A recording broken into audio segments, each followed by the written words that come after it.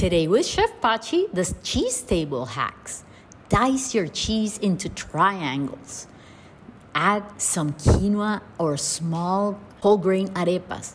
You can use fingerling potatoes too. Cut up your cheeses unevenly so people feel comfortable biting in. Add some delicious fruit jams or jellies that can also be a little sweet and spicy. Go ahead and buy a beautiful piece of bread, open it up, and put the cheese inside.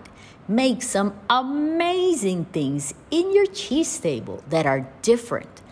Always use tons of fruit and vegetables.